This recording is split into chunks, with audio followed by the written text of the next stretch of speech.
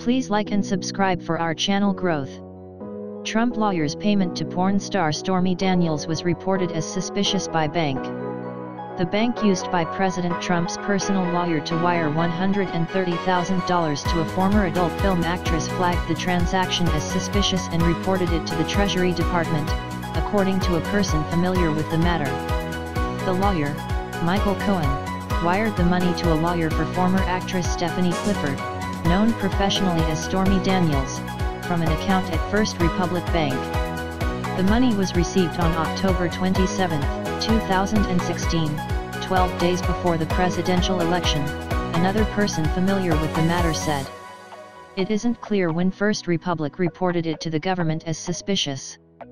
Mr. Cohen said he missed two deadlines earlier that month to make the $130,000 payment to Ms. Clifford because he couldn't reach Mr. Trump in the hectic final days of the presidential campaign, the person said. Ms. Clifford was owed the money in return for signing an agreement that bars her from discussing an alleged sexual encounter with Mr. Trump in 2006, people familiar the matter said. After Mr. Trump's victory, Mr. Cohen complained to friends that he had yet to be reimbursed for the payment to Ms. Clifford, the people said.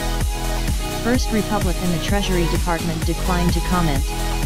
Asked for comment, Mr. Cohen offered a two-word emailed statement, "Fake news."